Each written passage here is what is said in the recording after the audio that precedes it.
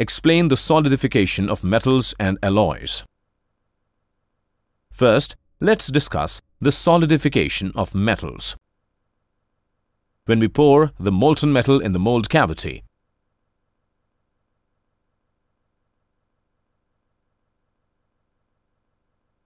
we see that the solidification process starts from the sides of the mold, then moves towards the molten metal.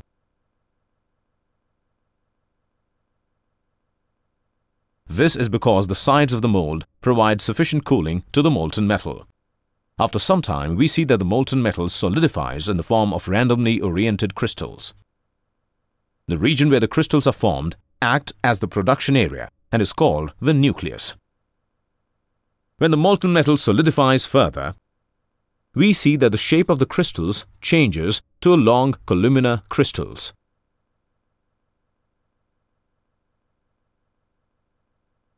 Having their axis perpendicular to the sides of the mold. Thus, the shape of the molten metal crystals formed will be as shown. Note that during solidification of metals, the temperature remains constant. This can be represented graphically as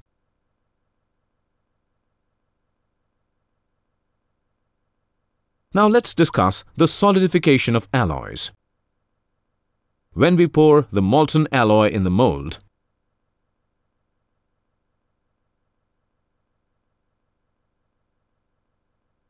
we see that the solidification process takes place in the same manner as in case of solidification of metals.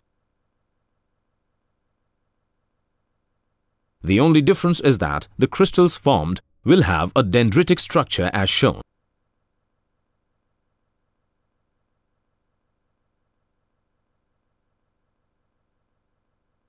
Note that during solidification of alloys, the transition from liquid to solid state occurs during the change in temperature. This can be represented graphically as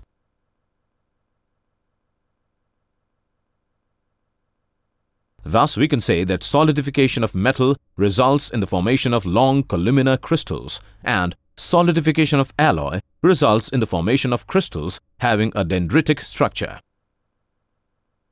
The related terms are